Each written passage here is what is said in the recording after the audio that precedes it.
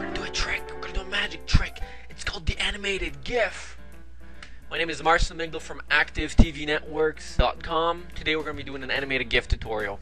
Our client Cache Metals starting a new program with RSP investments. They have this get on board stamp. They want us to turn this into an animated GIF, similar to this radio spot right here.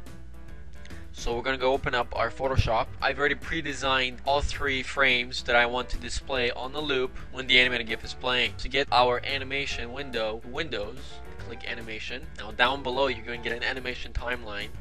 Now this is a newer version of the animation window. We're going to use the old version. So to switch between the old version and new version, go to the corner of the animation timeline and click on this timeline icon. So now you just see a big giant bulky box. This represents the very first frame in your animated GIF. By default it assigns 10 seconds. We're going to change this to 4 seconds, which means that this image will be displayed for 4 seconds before it switches to the next image. First we're going to predefine our 3 frames by clicking this button here. This will duplicate our frames.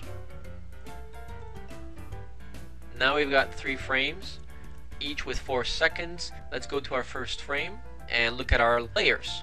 I know that our second layer should be displayed first, so I'm going to enable this one.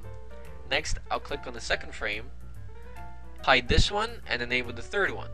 And then finally I'll go to my third frame, hide the second one, and enable the fourth one. Now if I press the first one, we'll see get on board. Second one with RSP and TFSA, and then the third one physical gold and silver.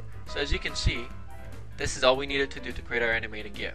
Now let's save this into an actual animated GIF. So we'll go to File, Save for Web. In your presets, make sure you switch to GIF.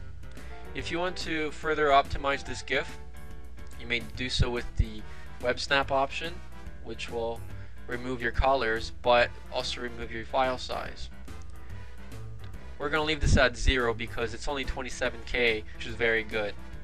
We're going to leave the rest of the options the same and click Save. Switch back to our Adobe Dreamweaver and replace this GIF in place of its old stamp. So here's our old stamp. In the source, we'll simply switch this